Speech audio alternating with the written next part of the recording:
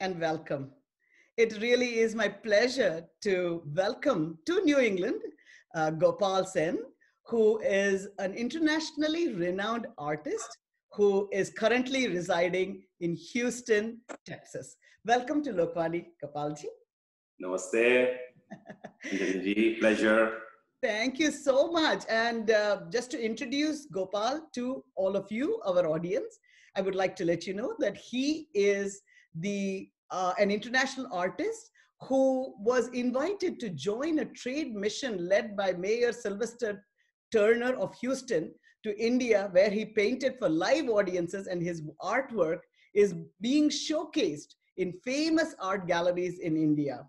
He runs a gallery, and the virtual site that he has is called redbluearts.com. This year, he has created a portrait of George H.W. Bush, which was accepted by Neil Bush on President's Day. His portrait of Mahatma Gandhi, created in 2019, is a permanent fixture at the Indian Consulate in Houston. Seyn has portrayed the spiritual power of women in many of his latest works as the central theme, dwelling on contrasting emotions of sadness and self-esteem, illuminating conviction, resilience, and spiritual strength. His art shows hope and liberation in women in mind and spirit, even though immersed in tradition. He has done numerous exhibitions all around the country and abroad since January 2012 to showcase his paintings to art enthusiasts from all walks of life. Numerous commissioned works for clients around the country keeps him busy. In addition, he teaches extensively and has taught over 2,000 students over the years. Wow, Gopal, what can I say? Such an incredible. You're embarrassing me now. No, it's to do that. Just amazing. I can say, I'm just lucky to do something which I love, which I'm passionate about. Very few people get that opportunity. So I'm grateful to God. I feel first, it's because of God I could do it. I was a corporate guy, and finally I said, I had enough of it. I need to kind of focus on something I'm passionate about. I love kids. I love making a difference in their life. And that's my mission. And I'm just so grateful to God that He has given me the opportunity to do it. So that's... It's very, very, I think the greater the artist, the humbler they are. So this certainly is a testament to how great an artist you are. So actually, I wanted to ask you that, to take on art as a career is not trivial. And you said you left your corporate job. So where did you learn art, and how did you be so brave as to, quit your corporate paying jobs to become an artist and make that a profession for yourself? Well, I came to this country as to do my master's in hospitality administration from Johnson, Wales. I was lucky to get into Johnson, Wales, one of the finest, hospitality schools. And then I started working for Intercontinental Hotels Group for the longest time. I was with them for 19 years. And I used to paint quite a bit. And during the time, I started teaching kids. And somehow I connected with kids. Somehow I felt like my love to teach kids. And the number grew from 10 to 20 to 50 to 100. And then I felt like, this is my avenue. God is showing me the way to get into this. So I started teaching quite a bit. I used to travel 180 nights a year in my corporate job. And plus I would teach. And my boss used to say, what are you doing? This is your passion. You need to move on to that. And so I started painting as well as teaching, and finally in 2016 I left my corporate job and started doing it full time. And I was blessed again that I got I started off pretty late, let's be honest, but I got the breaks. Every artist needs a break, and I got the break to meet some of the like Mayor Turner, who gave me to become a brand ambassador of Houston and do other things which I really enjoy. And that allowed me that liberty, like what you're talking about, like the challenge to take over. I still have a long way to go. I truly feel this is just the beginning, and I have a long journey. I'm just humbled and grateful to God that He has given me this opportunity. So that's all. I'm not worried about the destination. I'm enjoying the journey, and that's what I'm focusing on. That's just fantastic. So, I mean, here you are, you're a very busy artist, you have a lot of commissioned works, and at the same time, you teach. How do you balance that? I mean, I know I'm a dance teacher. To keep up your own artistic work along with a very, very extensive teaching schedule is not trivial. How do you make that balance happen? Well, Ranjivji, the biggest thing is discipline. One of the things which I focus on, I had a very, in corporate world taught me discipline also. And I wake up pretty early in the morning, like 5:30, 6 o'clock. I do meditation in the morning for 45 minutes. Then I would walk for an hour. So morning, I'm very busy, just like, the silence, the quietness, which allows me to do the creation. And then I would make a call to my mom at 8:30 sharp. Today I couldn't. So I'm sorry to mom for not doing that. But then I would talk to her for 45 minutes and then I would start painting. I would do at least 1 to 2 like sketches and paintings of that nature. And that's how I start my day. And most of the days, like my classes are in the evening. Wednesday, Thursday, Fridays, I do 2 classes in the evening. And the Saturday and Sunday, I do like 4 and 4, 8 classes. A total of 14 classes I do a week. But it's all about being disciplined and not giving an excuse. I believe like in the last 20 years, as I was telling you, I've never missed a single class because I feel like this is my responsibility to the kids, the new generation. They are, technology has taken over today and art is just kind of a bystander out there and want to build up on that because kids need to know how to kind of create. And I'm trying to help them, especially Indian kids. We have a lot of Indian kids out here who didn't get a chance to get exposed to the Eastern culture. And just I want to give them the chance to learn some of the Indian style of painting and also like, them to explore creativity as such. And that's my goal, that's my mission. And I hope I can do it. That's, I need the blessing and prayers of everyone for that. Of course, no, God bless you. So you look like you're not honed into one particular style. How would you describe your artistic style? You take from everything, traditional arts, contemporary. Where would you? Well, I'm an amalgamation of European style of art as well as Indian style. I do have a signature style. If you see my art, you will see a signature style in it. But then I get exposed. I have read profoundly on finest artists all over the world, like, European artists as well as Indian artists. And I kind of observe what they were doing and kind of studying them. And then I have created my signature style. But when I teach kids, I believe everybody is innately creative. So I allow them to explore their own creativity. I'm there to only coach and guide them and help them to move forward. Because who knows, there may be a much bigger artist than I am.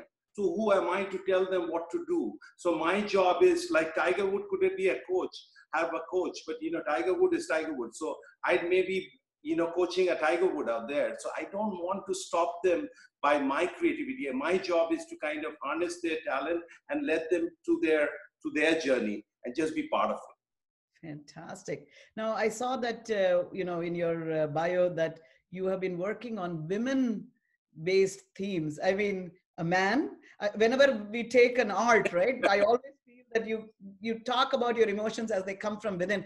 How do you pick your ideas? I mean, do they just come as inspirations? And why this woman theme? How do you draw your inspiration? Yes. I think I believe in the subconscious mind. I believe in the infinite intelligence. And I let my subconscious mind take over. When I am painting, half of the time I don't know what I'm painting. So I let my subconscious mind take over. And I believe the universal intelligence allows us to explore and just kind of bring in the new, I have certain things in mind, but I think the universal intelligence allows me to explore the creativity. And going back to women, I've always been, amazed by Shakti because I have a mom who's amazing. I'm just blessed to have a mother like that who's been so positive.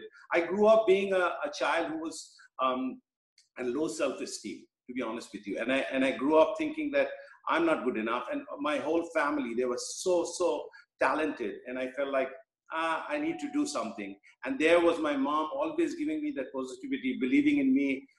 And that's why I grew up like loving and respecting the women figure and the women intellectuality. And so I kind of looked at my mom, like when she was happy, when she was sad, she would be showing like happiness. And that's what we see. And so the duality of emotions, that intrigued me when I was a child. And I tried to create that in my art. So I'm not doing cubistic style. If you look at it, I have two double faces. So I'm showing, we have different kind of emotion going through. We are showing it to the public, a very happy face, but inside we may be sad. So what is going on? And I think women does better than men. We are very, very poor at that. I think you guys are just amazing. And just, I'm blessed to have a wonderful mother. I'm blessed to have a wonderful wife and a daughter. So there are three women who makes my life. So what can I draw other than that? Well, it looks like they all have a they're very lucky to have such a special place in your heart. And you obviously have a very special place in their heart. So you're blessed. And I really look forward to seeing all those pictures. And maybe we can, I'll share some of that in this video as well so that people can see where that comes from. So now I'm going to, ask you this question for, you said children. What guidance would you give to an aspiring artist on how they should learn and how they can become successful as artists when they move forward in life? Well, the key is like believing in yourself. I tell in art, you need to be original. Your objective is like, even when I'm teaching kids, they may be copying from something, but then create your own thing. Even if I am doing a scenery or you're doing a portrait, you're looking at that, but bring your own individuality. Because in art, originality is everything. It doesn't matter what is the final product, but it should become like Ranjini ji's painting. So it should be different from Gopal's painting.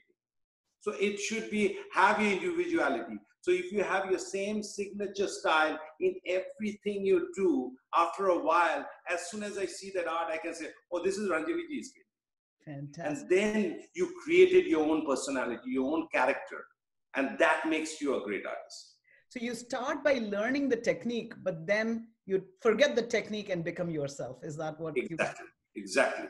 Whether you're a singer, whether you're a dancer, though in singing you have, rags and, in dancing you have mudras, but still you have your individuality. You can see in art, the beauty is that you cannot see the artist in motion. You're seeing the final product. So you have to have something there. If you look at finest artists all over the world, they have something there. As soon as you see, you can say, oh, this is Picasso, this is Matisse, this is Dali. That is the beauty. If Dali looked like Matisse, then there is no way of knowing who that artist is. So you have to have your own particular signature. And over the years, it may change, but still you will have certain characteristics in your art which will prevail to the whole true journey. Beautiful. Speaking of not being able to see the artist, you have done some live paintings. So tell me about that. That is to the accompaniment of dancers and musicians. I'm really curious to know why you do that. And what kind of inspiration happens on the go when you have to make such a painting happen?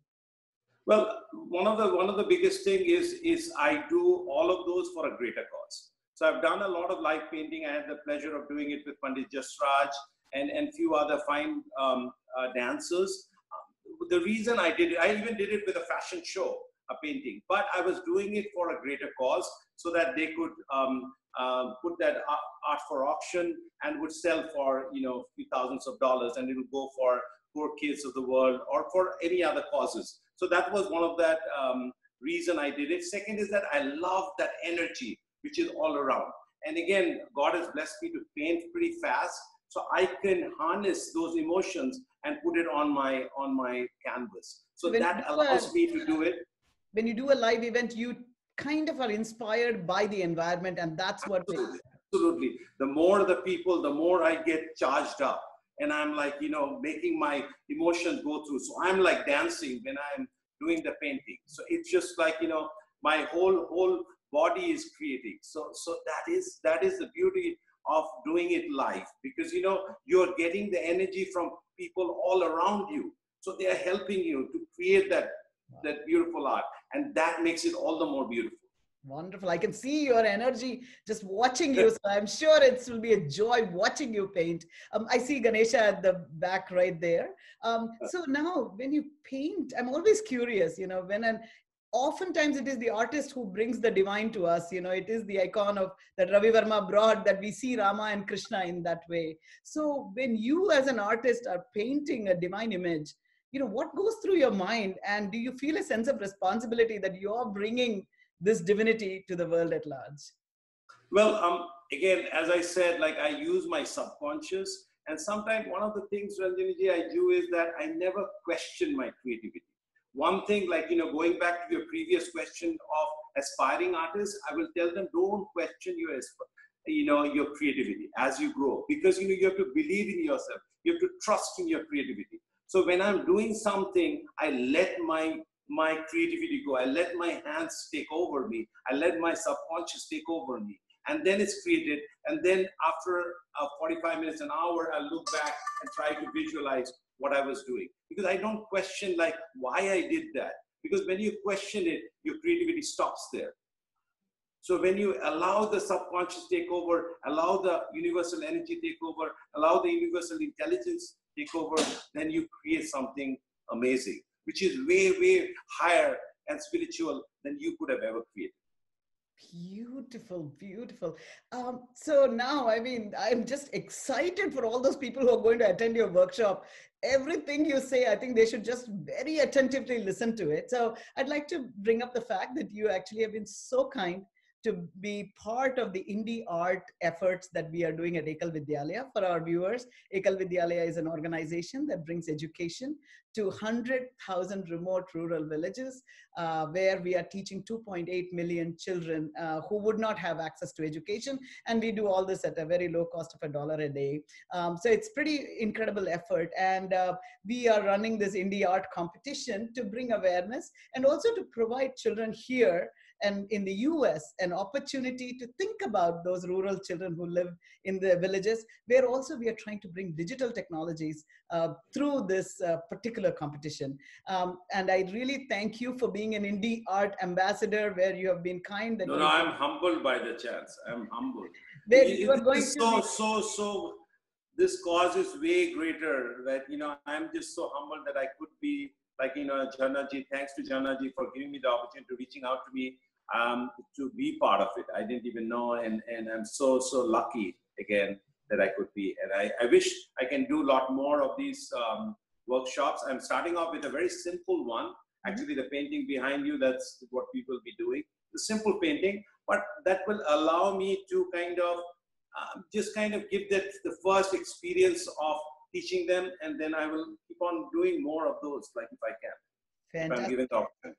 Absolutely. We're going to keep you totally engaged, because we see that not only are you a talented artist, but you have the compassion and you want to give back. So Ekal is not going to let you go, Gopalji. We're going to keep up with you, So, so any words of advice for our, participants who are of all ages, who are going to actually submit their artwork, finished product for the competition? So any special words of advice as they are proceeding along this, Just simple, like, come there with a lot of positivity, have fun and enjoy it. I always believe in enjoying the journey, enjoy the process. Don't worry about what will happen.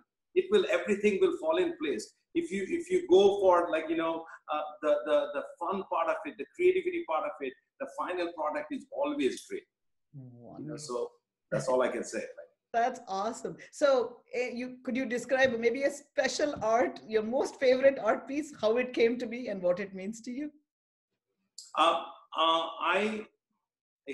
done a lot of work. I just recently did one for after George Floyd's, the killing of George Floyd. I create one for a piece which shows positivity and a lot of what is going on in the world about racial bias. I'm working on that. I finished it. I actually sent it to Mayor Turner, who loved it. And they're looking at what they can do. Again, as you know, Houston is going through a lot of COVID cases currently. So he's very, very busy, but he wants to do something with that piece. And I want, hopefully, once I'm an artist and I do a painting, and then once I finish it, I have no connection. Like a mother and a child, the child is individual by itself. Right now, this art piece has its own individual life. And I can just bless and pray that he gets his right place, as a parent does. So I kind of separate myself from my art piece once it's done. Because then it has its own place. It'll go somewhere and gets, bring happiness to someone. So I just hope it gets a permanent place in a recognized area where people can see it and appreciate like what it tries to say, and we can fight for racial bias, which is around the world. And it has every art. I try to bring in some kind of positivity and some more color. So I don't like dark pictures. I like pictures which is like bright and, it's just like, happiness and exuberance. And that's what makes me happy, energy. I think energy is so important today. So we need to give that energy, pass it on to all the audience who's looking at any piece of art. I can see that. I mean, the energy in you is just bursting out so early in the morning. And, I wish if we were together, I'm sure I would have felt it, but I'm feeling it even via Zoom. So really, what an honor it has been to speak with you, Gopalji. And I know that today there's an inauguration of your studio, new studio. So our sincere best wishes. Please bless me for that. Yes. Lord Ganesh Puja, and Ganesha is behind you. So I'm sure it's going to be a spectacular thing, and we really will eagerly watch on redbluearts.com to see all the wonderful work that you're doing. And as Ekal, we'll go ahead. I think you were thinking of saying. And I was going to say, like, I'm going to do Ekal, and also I'm doing a lot of online classes. I'm teaching around 250 kids every week. So if anybody is interested to do any of my online classes, they're welcome to. They can go to redbluearts.com and just do a class, do a couple of classes just to see. I can assure you they will enjoy it, because I teach on one-on-one, and because I kind of, though there are a lot of people, it's a group, but I kind of I put them in different breakout rooms, and I come to each of them and try to see what is their talent and how I can explore their creativity and help them move on in their journey.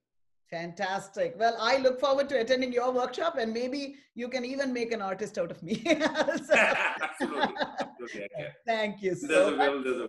Yes. Thank you so much. Wonderful. Ekal is grateful to your support, and God bless you. And thank you for taking the time today to speak to us. Thank you. Thank you so much, Ranjan.